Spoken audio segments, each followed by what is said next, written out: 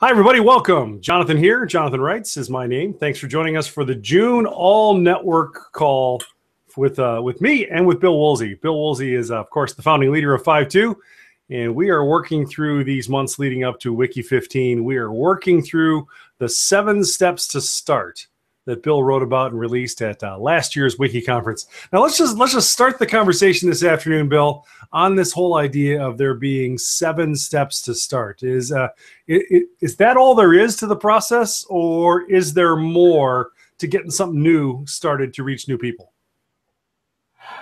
Well, there's certainly more than that. I just tried to put those 7 steps or all the aspects into those 7 buckets. But there's definitely more than that. I think you have to always remember what God has put inside of you and where's your ultimate passion, what you're trying to do. So anytime I sit down with somebody, before we even start talking about the 7 steps, I really just want to get to understand them and why in the first place are we having this conversation? What's driving you? And really trying to discern how that is coming from your relationship with Jesus and who Jesus is first and foremost. You know, I love that reality that yes, there is a process to starting something new to reach new people for God's kingdom.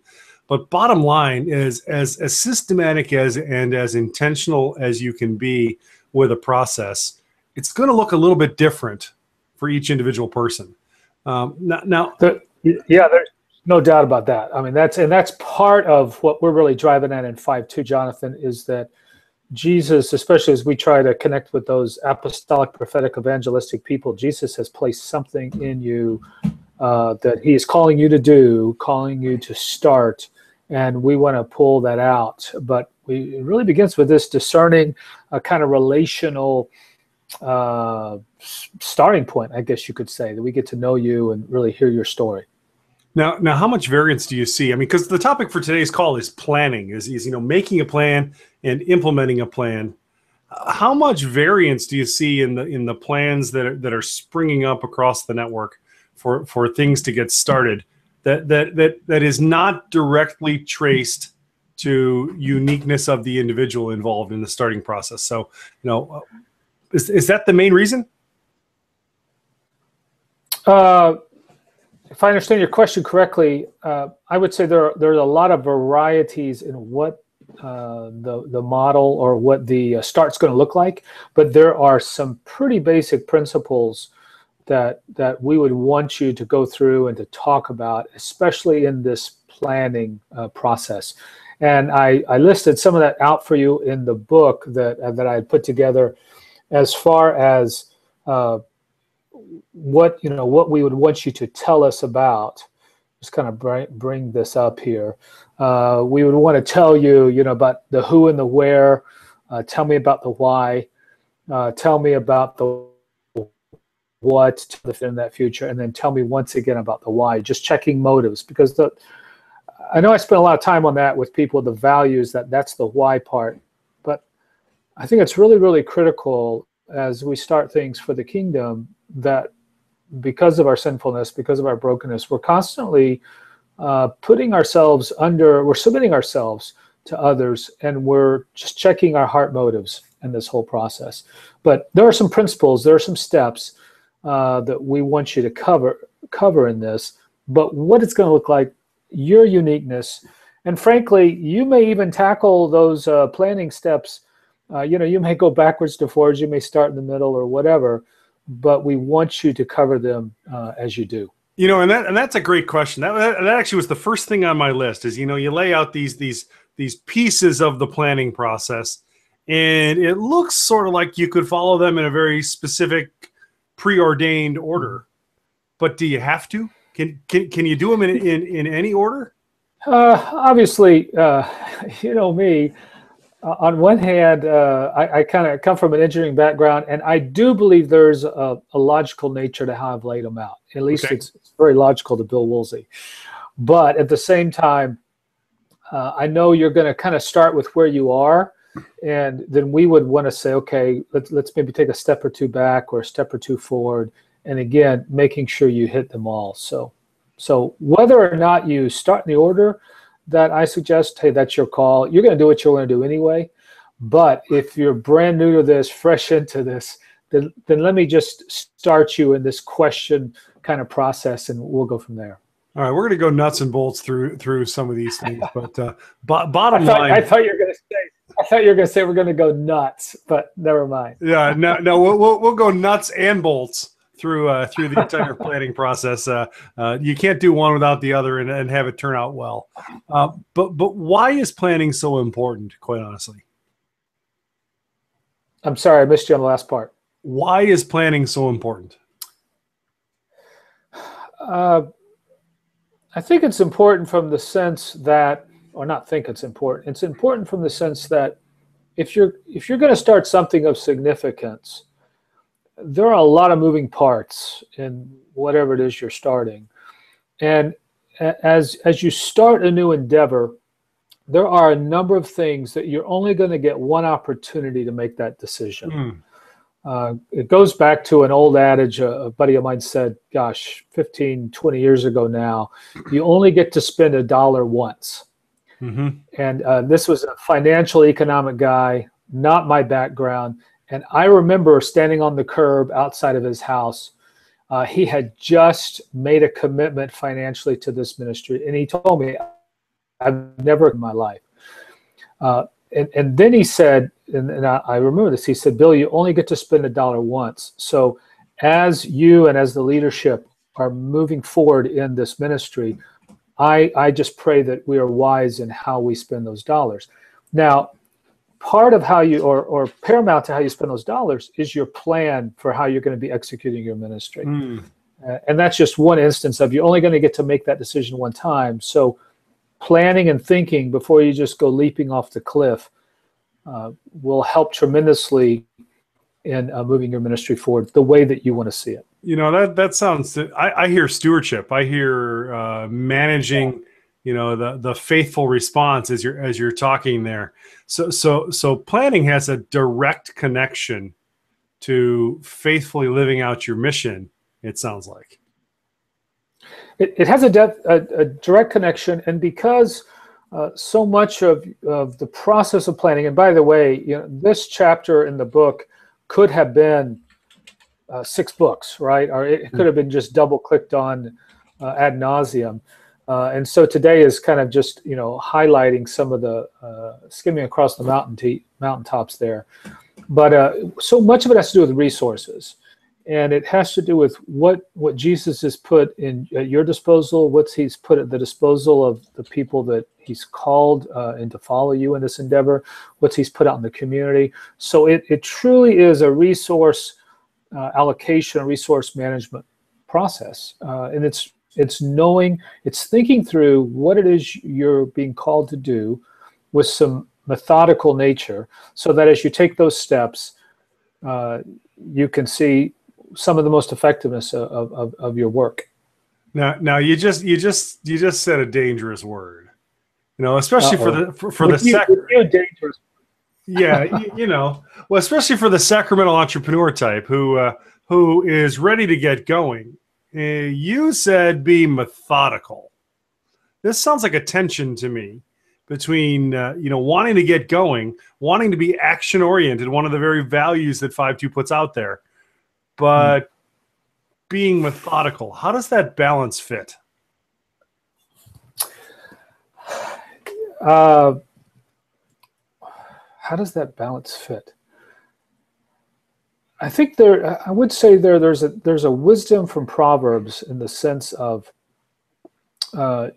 you as an entrepreneurial person have this compelling desire to act and to do and to cause, but also from a proverb standpoint that you're wise and you have counselors in that whole process. And so again, the planning is methodically thinking through, if I make this decision, I spend this dollar this way, I take our group and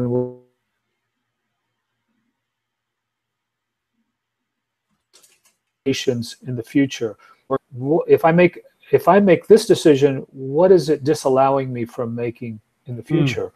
And so it really is just thinking it through strategically, gathering those people that God has called into your team, onto your team, and really wrestling through so that I believe as that happens, you're actually increasing the confidence, you're increasing the certainty, so that when you do act, when you take that leap, because you're going to be taking quite a number of leaps throughout the time, you're taking a leap with as much confidence as possible in a startup situation.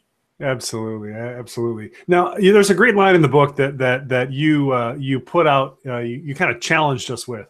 It says, "Plans like coffee require percolating." What does that mean?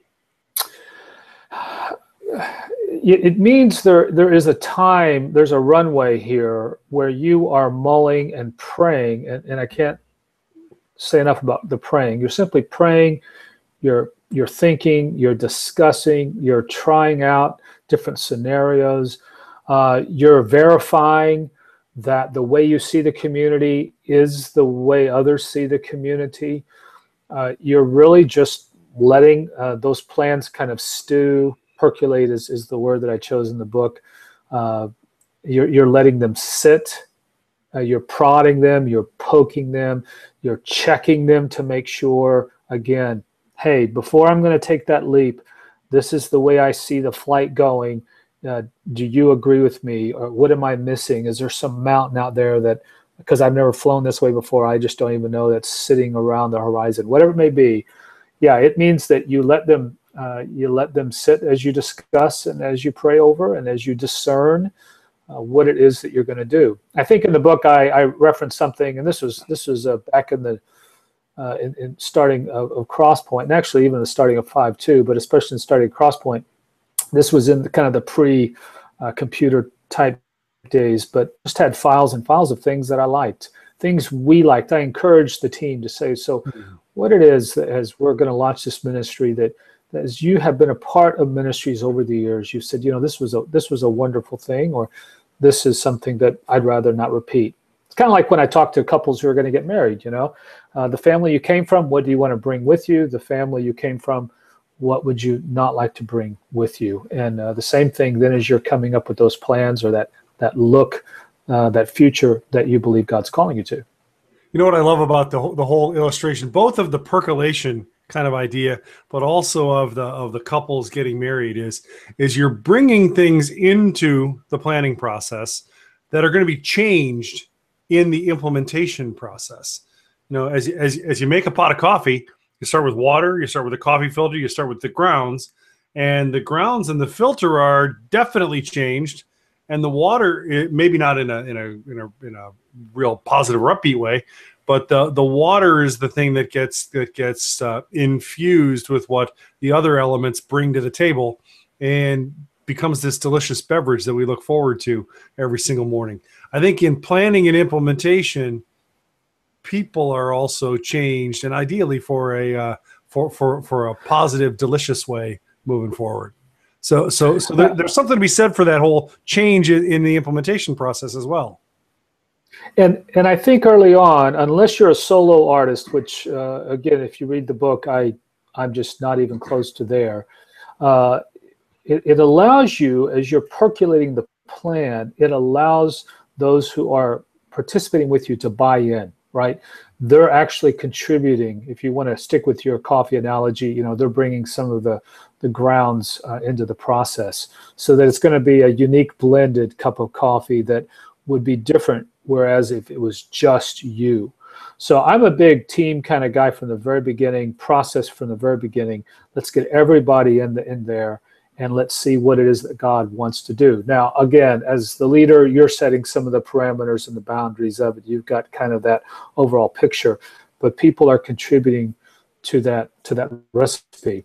Another metaphor that would work is when you make a cake, it takes eggs and oil and water, flour, and it takes all these ingredients, and it actually the sum of the parts is greater than what you started out with. And you can't take that egg back out. You can't take the water back out. You now have a cake. Same thing when you're starting a ministry or a startup business or community development entity, that it's going to be a collaboration of those individuals that you've invited into that process, and especially then with that prayer percolating that's happening, it's going to turn out totally different, I would say to you, than even you're envisioning it turning out. Now, one of the things that I'm hearing you say in this process is that it's crucial that you decide what you're going to do with what you have before you actually do it. And maybe that's the point of the planning process. What do you think about that? Well, actually, so before I would go there, I missed words. You said it's crucial that I what? You said something. It's crucial that you decide what you're going to do with what you have before you actually do it. You know, this is not necessarily a spur of the moment thing, but there's some pre-thought involved that makes planning effective. There is some pre-thought in that, and I do want to say I'm not a totally. I'm probably some kind of a blend, and a number of the effective men and women that I've seen are a blend of they're not totally ready, fire, aim, and they're not totally ready, aim, fire.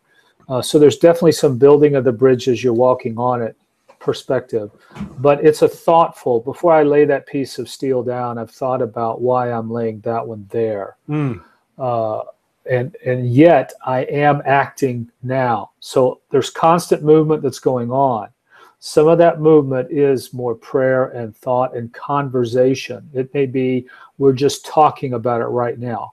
And some people will get very frustrated with that percolating, talking about it. And yet it is in that talking that I'm learning, I'm listening, and I'm actually inviting you into this planning process. Now, as I'm moving through, I'm checking off those decisions. We're putting that into concrete there on the wall or on the computer, whatever it is you're storing, that you're starting to craft this overall plan. So you're moving, but you may not be doing the things you thought you'd be doing on day one, but there is action that's actually happening. Okay, I like that. I like that that balance, that blend. What's the right balance between ready, fire, aim, and ready, aim, fire? Oh, I don't know. That's such an art. I would. Let me say this. So I think again, I laid out those steps in the chapter for a reason. And my first, the way I encourage people to do is to look at where God is calling you. And so I really challenge people to begin with the who and the where.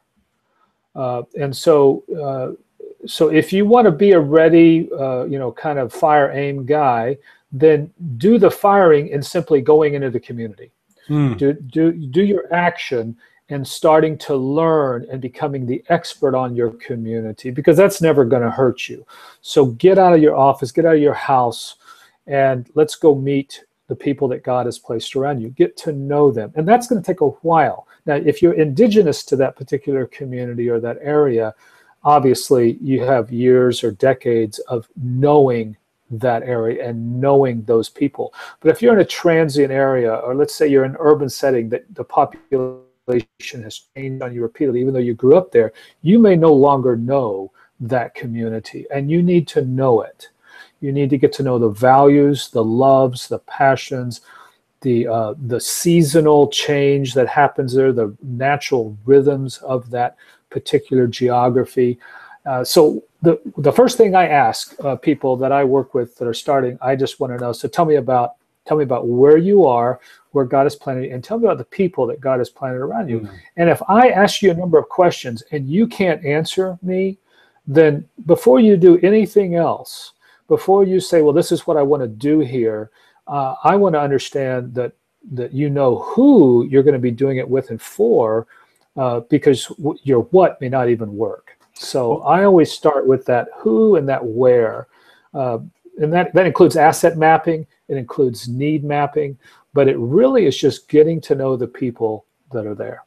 Well, take us back to when you were ramping up to start Crosspoint, and how you, even though you were a Texas native, you weren't a Katy, Texas native. How'd you get to know the people that were present in Katy at that time?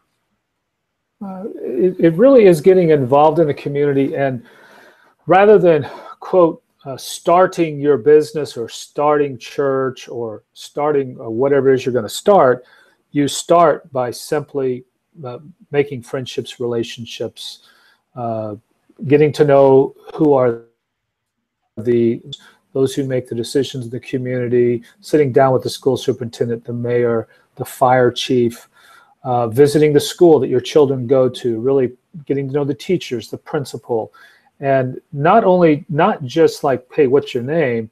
But I always used a series of questions with people. I always wanted to know what their heart was. So tell me, as principal of school, what do you hope to see here in the next year, the next couple of years? And what you find that if you can get to know the hearts of those people who are leading in the community, you really get to see, from a first article standpoint, more than likely where God's probably going to be leading that community, because the people that he's allowed to be in control, that's where they want to go. So, getting to know the leaders, getting involved, again, depending upon your season in life, if you're younger and if you're married and if you have children, then getting involved in those children events. And you can coach their basketball, their soccer, even if you don't play. You can get involved in scouts. You can get involved in their music lessons or their dance studios. You can volunteer. Really, in that opening season, it's kind of putting yourself in the shoes of the very people you're going to try to reach. So live their life, walk their rhythm, participate in the things they participate in, so that you can understand that community. And you're right, I grew up in Central Texas. If you grow up in the 35 corridor on Central Texas, and Houstonians are going to hate this, but we always considered Houston was part of Louisiana. It really wasn't part of Texas. And I had, it's true, I had only lived in Texas. I had only been to Houston one time, and that was in college. And then when I met my wife, and I would go over to visit in Houston. But so when we moved back, ironically, my wife was from, maybe not ironically, she was from the suburbs of Houston. But Houston was radically different. It's as you might know, it's now the most ethnically diverse city in the United States. And the oil and gas runs Katy, Texas. Energy runs Katy, Texas. The school district runs Katy, Texas. Sports run Katy High School Tigers. I mean, this is one of the top high school football teams, in the nation, right? So there's something, there's an adage that I tell people too: you can't reach a people that you hate. And so if you're going to reach your community for Jesus, before you ever do anything, you need to figure out how you're going to love your community, how you're going to love the people that are around you. And I see this at times happen where men and women they find themselves in an area, and maybe they want to so change the culture in their community that becomes their end all and be all. And it actually hinders them from reaching that community. So it's really important that you get to know them first, that you understand why they love what they love. And not only why they love what they love, but could you love what they love? Are you willing to love it? Unless it's just antithetical to Jesus, right? But so much of what we would say is, perhaps it really isn't. So anyway, that's where I would start you. And I would just get you out there, and I would be asking who you met today. Why did you go see that person? Why did you not go see that individual? And just get you out there learning what the rhythms are in your neighborhood.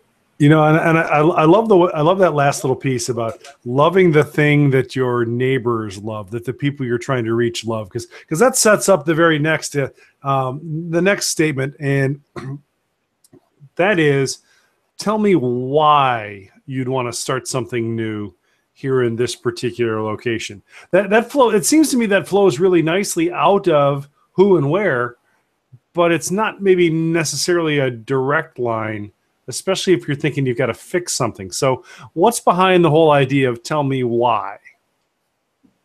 So whereas tell me who and where is outside of you, tell me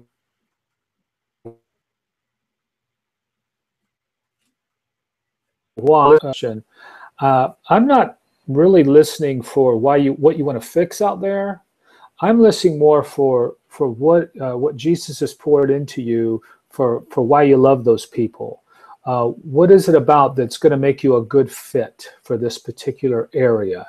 that God, that Jesus has put you. So, we would say if we're looking into some foreign country and you've been placed in that foreign country, so tell me why are you called to that particular people? Help me understand that before I'm going to invest in you, before I'm going to see this happen in your life. Tell me why. I want to just get your heart. So this is where I start really kind of pulling out those values that you have that are going to mingle and fit with the values of that community.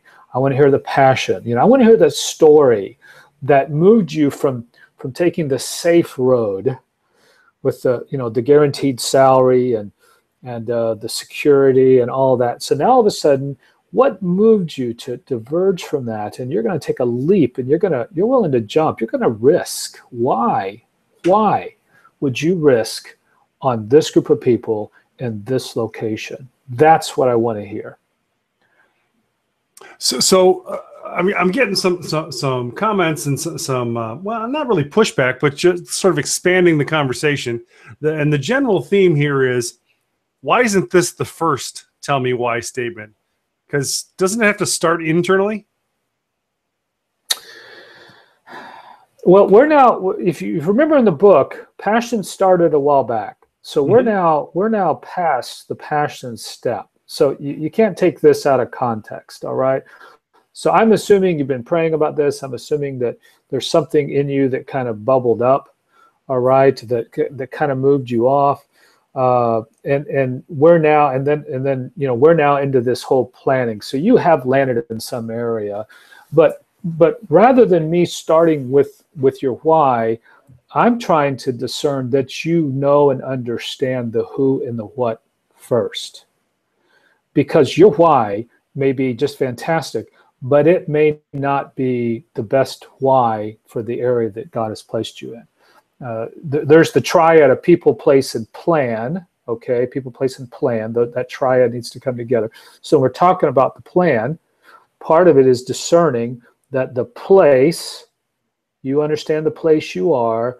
I'm listening for the why to make sure that this stuff is all going to wrap together again. And plus, if I start with the who and the where, and I'm coaching you, it's keeping you focused on the what's important is not your stuff.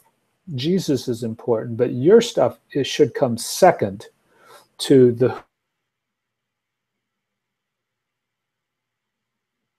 who and the wonder them. You're here to support them. You're here to reach them. But your values and your stuff is secondary. And that's why I put it second in the list. Okay, I think I can appreciate that, and understanding the people around you that really need that connection to Jesus. That puts first priorities in the first position, and I can That's appreciate that. So if you want to push back a little bit on what Bill's saying, or you want to engage Bill, or ask a question about some of these core ideas for planning, this is the place to do it. Use the Twitter hashtag FiveTwoLive, just like you see it reflected on your screen. FIVE, the number 2, LIVE. That would be most excellent. Or you can, we're monitoring that. Operators are standing by. Twitter operators, Twitterators are standing by to take your comment and make sure that we wrestle with it in this conversation. You can also turn on the Google Q&A app, which is available on the left-hand side of your screen. And that is another way for you to put your comment into the conversation to wrestle with some of the things that Bill is putting out for our conversation this afternoon. So definitely would love to hear your voice in the conversation about the priorities of planning. So we go, tell me who and where, tell me why, and then eventually you get around to tell me what. What's behind that question? Well, really, that's the whole mission of what you're going to be doing. So you've got this better picture of the community, of the people that God has placed there, and you've proven to me you really know who those people are. You understand their heart, their needs, their wants, their desires, and you've become the expert on the community. And then you tell me what's in you, and we're asking you a series of questions to kind of pull that out of you. And now we're understanding what makes you tick, why you're taking the risk your family's involved, are they on board with it, et cetera, et cetera. What are those things you value? And that really, those are going to help shape this entity or this ministry that's moving forward. And we want to understand, do the values and passions and desires of the community, how they're either going to conflict with or they're going to commingle with your values, and especially this value of Jesus. But the what then becomes the mission. The what then is what your new work is going to be about. This is where everything starts to take flesh. This is where the bones get some flesh on them, and the head gets some hair on it, and you're telling us if it's going to be a blonde hair or a brunette or whatever it may be. And so when you have this mission, we want to now start talking about what it is that you see doing and what it's going to look like and who it is you're going to be reaching, and exactly, we're going to get to it in a while, the how part, but we want to just understand what it's going to be. So if you look in Exodus chapter 3, verse 10, for instance, God gave Moses this mission, and he said, I am sending you to bring my people out of Egypt. So very, very clear. That's what Moses was called to do. So we then have a dialogue with you. We want you to be thinking about what is that what. The United States Marine Corps, that mission's pretty cool, to engage the enemy and destroy him. That's pretty, it's pretty basic. Pretty straightforward. Pretty straightforward. And that's really, then we want to really work with you and saying, what is this mission that's now the coming together of your community and who you are? Now, I like the whole core idea or the core setup here, Bill, that mission has to be easy to get your mind around. One of the things that you wrote in the book, that you actually said vision shouldn't require a ton of energy to grasp, but I don't think mission. I think mission is sort of that same way, that if you don't get it quick, what you're there to do, you're probably not in the right, or not exactly in the right track yet, or am I putting words in your mouth? I do think there's a quickness that people want. There's an impatience that especially entrepreneurial types kind of basically have, and so I wouldn't say it maybe as strongly as you're saying it. I would say more that if you're not there with it, don't give up on it. So that if you haven't articulated it yet, if you're not clear enough on it, you do need to get to clarity. The people who are with you, they need to be able to articulate. There needs to be clarity about what it is you're there to do. And the more simply you can state it within results, then the better. And so if you're not clear, if you find yourself repeatedly encountering new friends and they say, well, what is it you're about, you're trying to do or whatever, and you cannot simply articulate it to people, then I would just say to you, you're not clear yet, and you need to keep working on it. Doesn't mean you're paralyzed, doesn't mean you close your door and never come back out for 2 months until you do. You keep moving, but you understand, I'm not clear enough yet. So, and this is kind of almost where that percolating and that prayer really just kind of feeds over the whole time. It's not linear, all right? They're happening at times together, but you're aware, I need to get clarity there. Once it's clear, once I can see it, once I can print it out, once our team understands our mission and our purpose, why we're here, what we're here to do, then I can move on and build on it. Yeah, and I like that idea that mission and vision sometimes do iterate, and sometimes it's perfectly okay if it takes you 6 tries to get it right, to say, you know what, we're right here where Jesus would have us be, and the community is responding. That's totally okay. In fact, that's probably a good thing if you keep at it until that confirmation from the Spirit and confirmation from the community happens in a specific way. But how do you know when you have it? Again, I would say it's through confirmation of your group, of your team, of your individuals. It's you hopefully have a few counselors. Maybe it's your spouse. Maybe it's a mentor type person. There is some confirmation in your spirit. The Holy Spirit is in you. He's present in you. Jesus is present in you. So there's some praying and discerning. There's some repeatedly going back and looking at it again and again. And does this still ring true? Is this still what we're being called to do? So it's not a once, boom, you're done. I've checked it off my list. I'm moving on. It truly is a recurring and repeating, going back to it, looking at it, but verifying it with those around you. And let me just say, for those, if you're in FiveTwo, if you're a part of our network, we exist to fuel sacramental entrepreneurs who start new to reach new. So we are here to that's our mission, that we're here to help those sacramental starters start new ministries to reach new people. And you're a sacramental, meaning that you believe in the presence of Jesus, mysterious presence of Jesus in the sacraments, but that same presence of Jesus by the Word of God is also present in you, and it's moving you along. And so basically at the end of the day, your mission, your what, is gonna really aim to have the same result of making disciples of all nations, baptizing them in them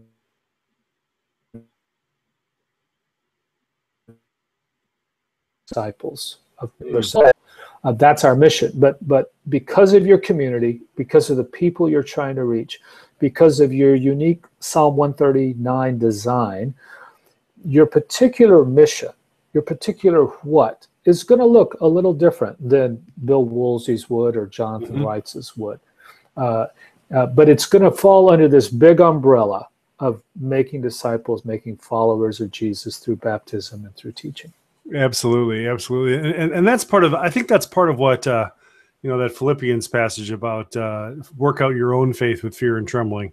That's part of understanding. Hey, if you're called to start this thing, it's going to look different than what my calling might look like, or Bill's calling might look like, or some other person, and that's a danger zone. All right, the next one is tell me the future. Talk to me a little bit about what you're learning in that process. Well, then that truly is a visioning process, and the reason I put it farther down the pipe is because it should be a natural outcome of the people, the location, what Jesus has put into you, what he's calling your group to be about in that particular community. And then it really is a question of where is he calling you to? What is he calling you to in the future? Have you thought about it? Have you prayed about it? And this is more maybe strategic planning as well would be a part of this, that you really start to just lay out what you believe that future is going to look like. And some individuals get hung up on this and they think, well, I'm not Jesus or I'm not God, and that's pretentious of me to do that. And we're certainly not saying that you pretend you are, or you believe that you can see the future somehow. That's not what we're saying. Rather, we're really kind of going and saying, okay, Jesus, if you would give us the desires of our heart as we follow you, as we place ourselves under submission to your will in this community. We'd love to just dream about what could be, what kind of work could you do here? And then I encourage the individual or the group, let's go ahead and map that out. Let's start praying about that. Again, it's not for our glory, it's for the glory of Jesus, but why not dream? Why not envision what God could do in a good way to make his name even more honored and more praised in your area? I love that idea, because the planning process with that mindset behind it becomes a process of, conversation, but also quiet, because you have to listen to what the Spirit's up to in order to make sense of it all. You have to give the Spirit some room to actually speak and I guess and be heard would be another piece of the puzzle. How do you do that well? How do you listen well in a planning process? Again, this planning process is not one day or a 2-day retreat or whatever. What we're talking about here is truly as you hit the ground and you're starting to learn. It's months long. This whole process is months long. And so that visioning truly is, as you're moving around the community, as you're getting to know people, as you're asking questions like, what's missing in this community? If you could snap your fingers and God would provide, what thing in this community, what would it be? And you're just thinking about that, praying about it. You're talking with individuals, and you're really seeing who you are and the resources God has given you, and how that's all going to come together. So there is this sitting and resting. It's a meditative process throughout. And I think this is why the sacramental part of this is often overlooked and yet is so rich. There ought to be a meditative component to your everyday. There ought to be a quiet component to your everyday in some capacity, where you don't have music blaring in your ears. You know, you're not exercising constantly listening to something else. You're exercising maybe just thinking and praying. There's time for no other noise to be put into your head or your soul besides what Jesus has already put in your head. That's an important ingredient in this developmental process. I like that you know, the contemplative component of the planning process really shouldn't be overlooked. I think that's one that you know, just speaking as a guy who's got some of these sacramental entrepreneurial tendencies, I want to blow through the contemplative side. And what I'm taking away from you in this process is don't, because there's a value there that you really can't get at any other point in the planning process. You know, again, if you go back to that early on metaphor, you only get to spend, you know, $1 once. Then as I'm thinking about this and praying about this and really praying over this, as I'm consulting and just listening, there should be a huge part of listening throughout this process. And the entrepreneur, it's why we marry sacramental and entrepreneur. That entrepreneur is you might almost say it's the go, maybe the me, and I don't want to stress that, maybe overstress that, but that sacramental is the Jesus, listen, deep. And so we want that to be balanced out, and you can't ever, they want to live in tension. We want them to live in tension with that. Yeah, I like that, because that really is the challenge of leadership that starts a new venture. You know, me, go with Jesus, probably in the other order, but that tension, that balance, I think that's what we're after here, man. That's what makes the difference. And really, actually, you said probably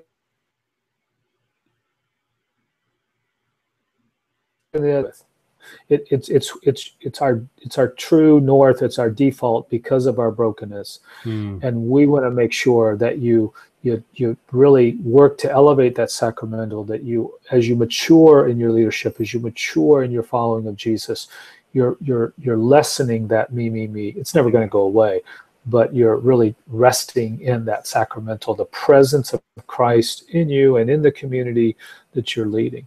You know, we're circling right back to that he must increase and I must decrease whole entire conversation. That's a beautiful thing. All right, coming out of Tell Me the Future, we get into the nuts and bolts. We get into Tell Me How. What's included in that part of the plan? And that really is the strategies now. These are the actual steps you're going to take. So again, it's saying this is the community. It's the people God has called me to. He's placed me here. I now know them. I love them. I know how they tick.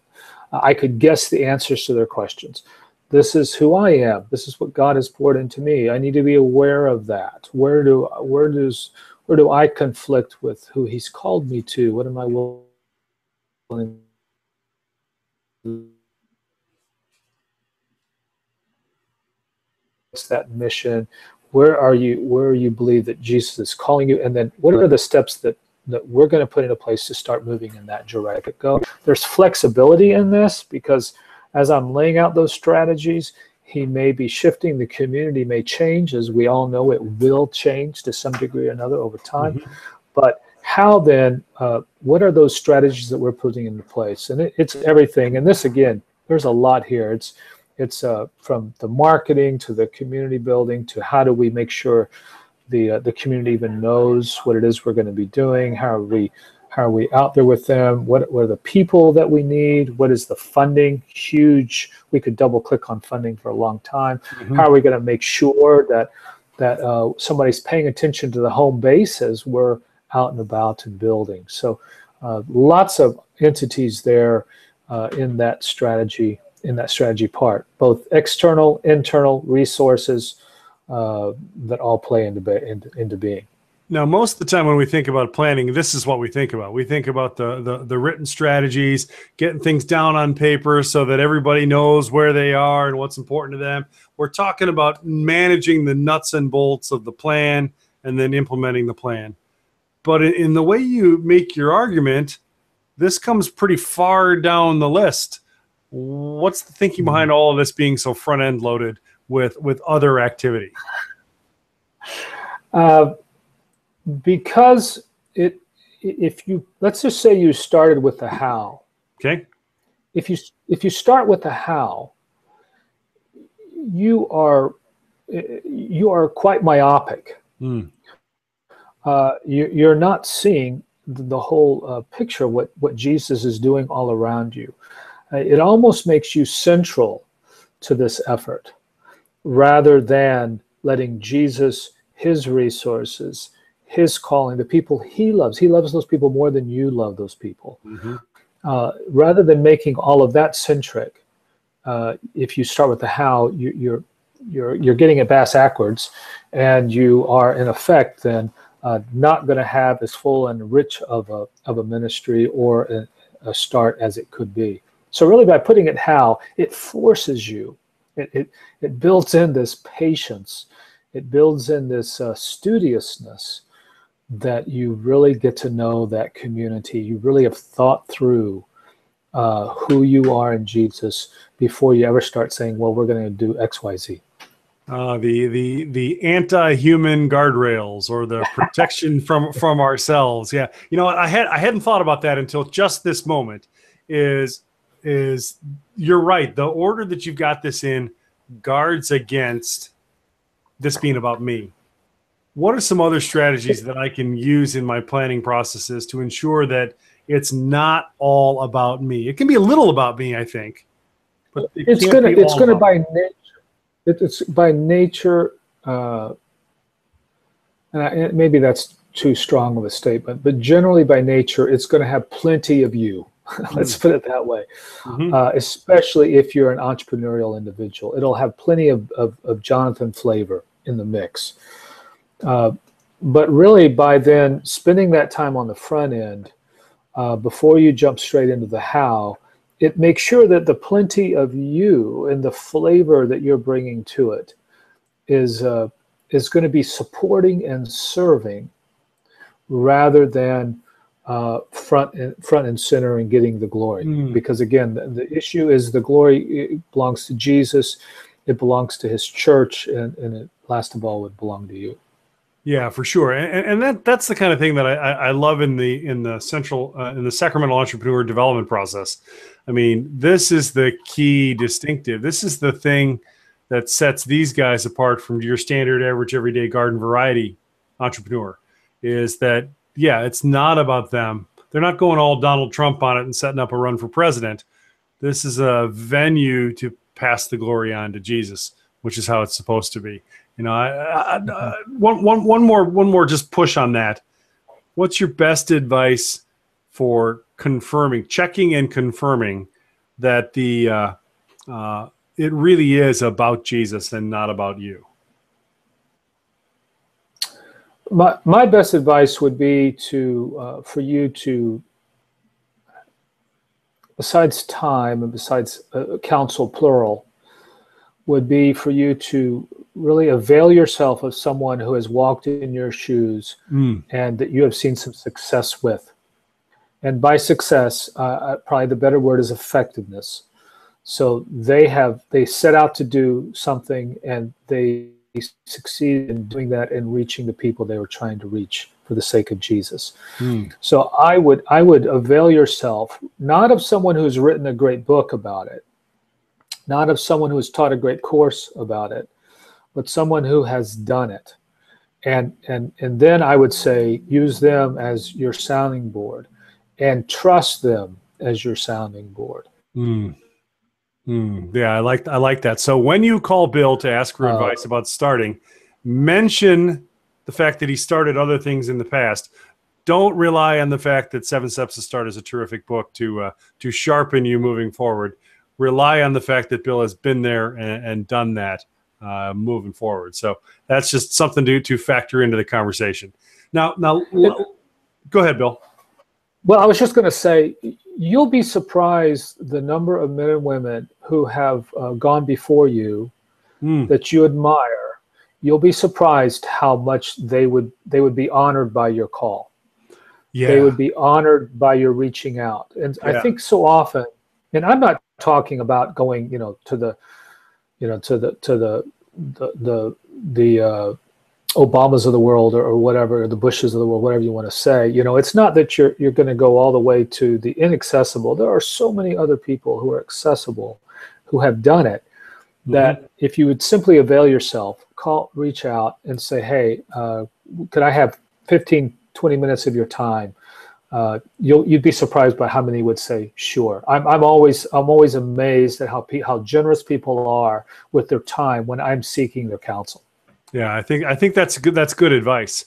Wanting to learn from the road that someone has been on is a hugely, well, it's empowering on both sides. It endorses everything that the experienced person has accomplished, and that makes them more likely to want to share that with you. So that I agree with that. I would affirm that. So last set of questions. The last tell me that you list out in the book is tell me why again. Why do we revisit this one?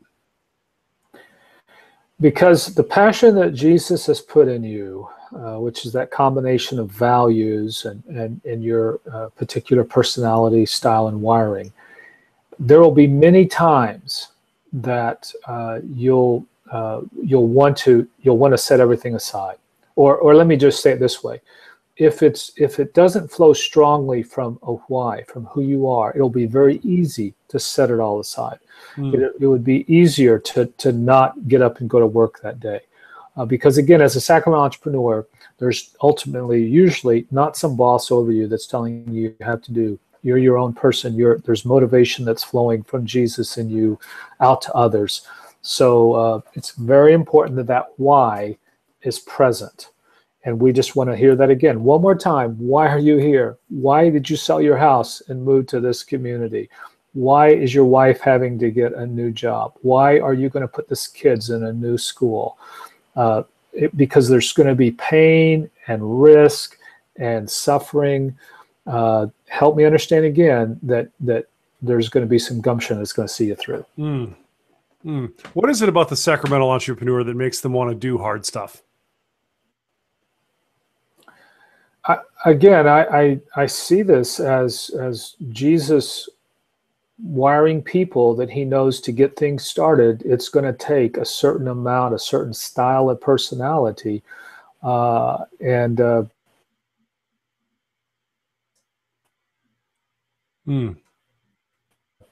on one hand, and maybe not to push this too hard, but that's just the way Jesus has made certain people, and he's made them for a reason. And our desire in FiveTwo is to help them discover that and to affirm that entrepreneurial spirit as actually something that will help the church grow. It will lead to more people knowing Jesus. Amen. Amen. And that gives a perspective to doing hard things that I think makes it not just about today, but about forever, eternity. And that sets us up for a pretty powerful conversation. All right, as we wrap up this topic of planning, what are your top 3 things that you want to say to people that we haven't said already about making sure that your plan works for what you want to start?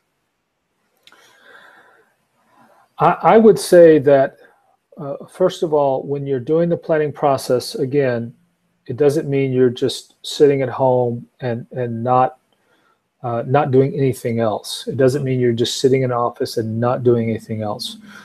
This whole step is done in conjunction. And actually, if you think about it, multiple pieces of this step have you out and about and learning and growing and talking. And so there's action orientation there. And what I would say to you is take your time here.